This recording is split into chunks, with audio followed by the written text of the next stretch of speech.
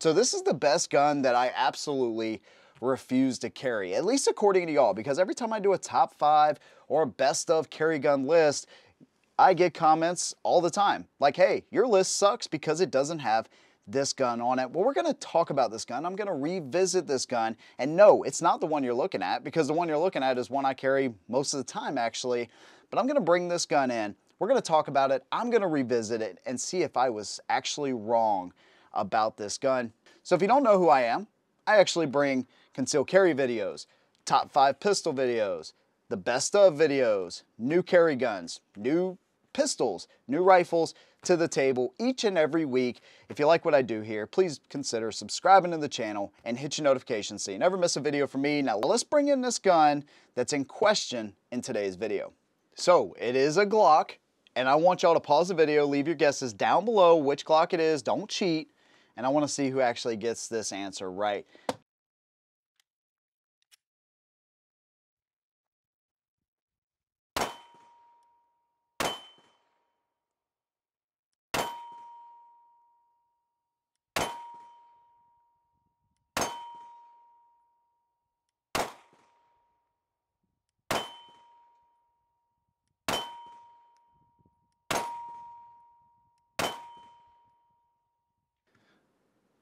Ooh, the Glock 43X. My goodness, have I heard so many people. I cannot believe this gun is not in your list. You suck. I'm unsubscribing. I can't tell you how many times I've heard that, but today we're going to revisit this because I could have been totally wrong all those years ago, and it may just be because I really do suck at what I do here. Maybe. I don't know. We're going to find out. Let's go ahead and get this thing out of the case. For me, I just don't see a real benefit in it, and that is my biggest gripe with this gun. So I did a review on the Glock 43X some years back, and there was quite a few things that I didn't like. But again, we're going to come in this from a brand new perspective. I will mention some of those things later on that I didn't like from the original and see if anything has changed. But essentially, you have Glock's answer to the P365, which is right here, right? So SIG releases this gun, it's super hot, it's 10 rounds, it's a micro 9. It basically raises the bar for the world of concealed carry, right? So Glock releases the 43X, which has 10 rounds, which is fantastic because that's what it needs to be. Original 43 held 6 rounds, so it's quite a step up from the original. All right, but let's look at the features and what makes the 43X unique. Now remember, when I talk about capacity, I always get this comment, hey, but you can add this spring kit and make it, you know, into 100 rounds if you want. Exaggeration, but at the same time, yeah, you can do all these things, but we're talking about stock guns. We're talking about when you buy the gun, 10 round capacity, the original 43 was 6. But regardless, features here, you have front and rear side serrations. This is a great thing, right? So if you want to actually press check the gun, you have the serrations up there. I like what Glock does. They're kind of, you know, just really vertical, straight cut, deep cut into the slide. And generally speaking, all of your micro 9s, they can be kind of a bear to rack the slide on these things because the spring tension and pressure has to be increased the smaller the gun you go. But generally speaking, it's a pretty smooth gun, right? So you have a squared off trigger guard, high undercut here. Glock is really good about this. And of course, the bore axis is super low. So yes, that is going to keep the muzzle down. It's going to create a flatter shooting gun overall. Now, I think some people overemphasize that and they say, well, you know, the high bore axis means I can't shoot it as flat as this other gun and it's just garbage. I don't subscribe to that at all. But yes, the lower bore axis does keep the muzzle down. It's just physics or something like that. I don't know. But regardless, it does shoot a little bit flatter, and they retain that with the 43X. You have the oversized magazine release that they started with the Gen 4s. Of course, you have no finger grooves or anything like that, which they don't really put on these smaller compact guns, 42, 43, you know, 43X. They don't really do that. And then, of course, you have all these little pyramids in here for the grip texturing. So it's not the best texturing in the world, but it does a decent enough job to keep the gun locked in your hand. Remember, the smaller you go, as far as your carry gun, you want that gun locked into your hand because you're going to feel a little bit more recoil.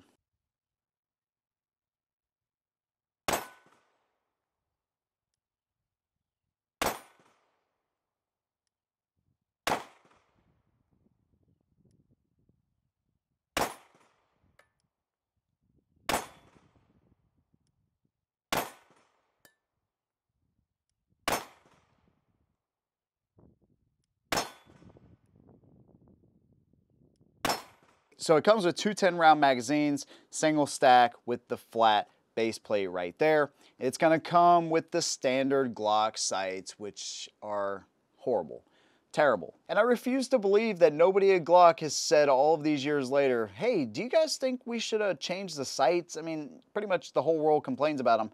Nah, keep them on. We have like a billion of them, so we'll just keep using them. I'm fairly certain that's how that conversation goes, but again, I cannot substantiate those claims. That is just my theory. On this side of the gun, of course, you have an external extractor, reversible magazine release, takedown notches right here. One thing Glock does really well is they simplify their guns.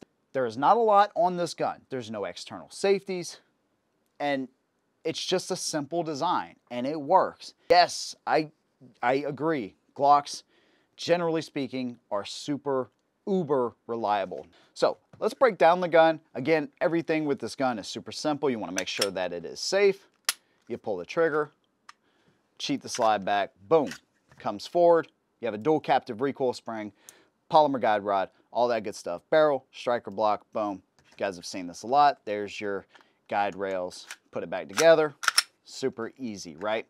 So when I'm shooting this gun, I was instantly reminded of what I didn't like. This is where the part of the video kind of gets a little hot and heavy. This is maybe the controversial part of the video because, you know, when I'm looking at this gun, when I'm shooting this gun at the range, I am quickly reminded of why I just got rid of it.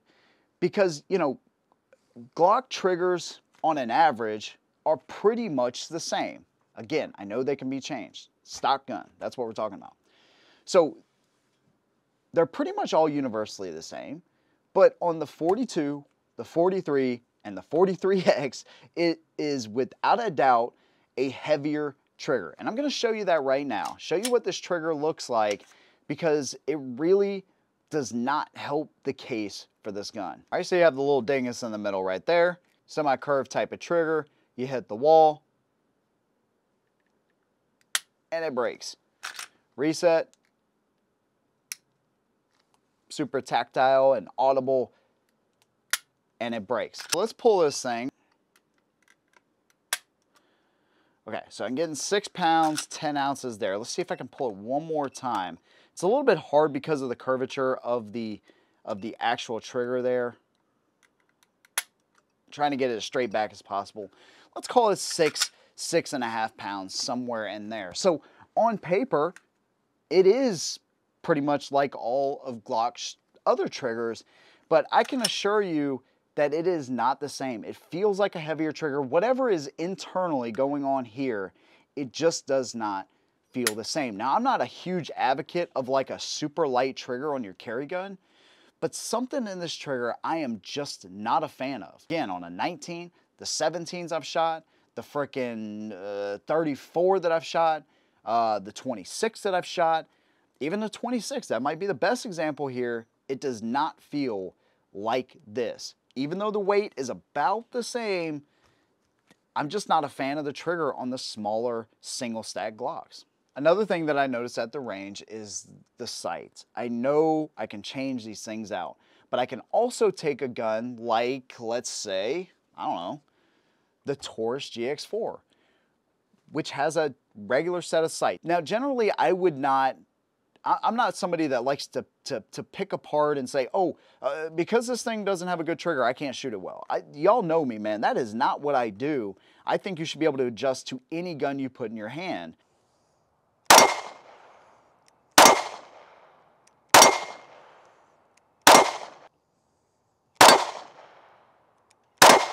Tic-tac-toe, baby. Mm-hmm.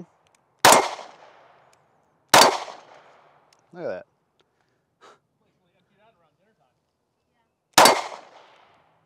But if given the option, with the sights on this gun and the trigger on this gun, I don't think it's a particularly very good shooter. Flat shooting, yes. But as far as a good shooting gun, no. I can take this Taurus, or I can take this Shield Plus, or I can take this Spectra Comp, or I can take the P365 and shoot them 10 times better than what I can this consistently. It's not a bad shooter, and for self-defense purposes, it does okay. you know, I don't think I shot it like super like bad. Great movie, by the way. But I just don't particularly like shooting this gun. And I don't think it's as good of a shooter in my hands, in my opinion, as some of these others that I mentioned. Now, here is the other big thing that bothers me about the Glock 43X, and then y'all can run rampant in the comments telling me how much you hate this video, the grip length. All right, so they are trying to compete with the P365. Now again, I just have to buy a new magazine for this thing because it has a little bit of an extension on there. Some people will see this as a positive, some people will see it as a negative. I see it as a negative on the Glock 43X. But if we look at the grip comparisons here, you can see even with the little bit of the pinky extension, this is 10 rounds on the 365, 10 rounds on the Glock, it is way longer than what it needs to be. You know, and again, I'm not sure where their thinking was there because, you know, yes, it is almost like a full-size grip on that gun, but it doesn't have to be that. So if we bring in maybe the GX4, which is an 11-round gun, look at the difference here. Remember, this is important because this is what you're trying to conceal inside of your pants. This is a carry gun. That's what it's designed for. And it's just unnecessarily long. I can bring in the Shield Plus. Same deal. 10 and 10 rounds, and you can see how much longer that actually is. One more. Spectracomp, which is a 12-round gun, by the way. Boom. You see that right there. Now, this isn't exactly scientific, but you get the idea. You know, and Glock, I have always praised them on their size to weight to capacity ratio, but on this gun, I think they missed the mark. So, again, I revisited this gun. I wanted to see, is this something that I was just totally wrong about? And from the way it shoots, to the sights, to the trigger, and the size of the grip, I can't justify this being in my top 5 carry guns because there's too many other options out there that just run better, have more capacity, they're easier to conceal, they're better shooters, and I personally like them better. So all these years later, the Glock 43X will continue to stay out of my top 5 videos. But I want to hear what your opinion is down in the comments below. Thank you guys for watching. I'll see you in the next one. And as always, hold them down.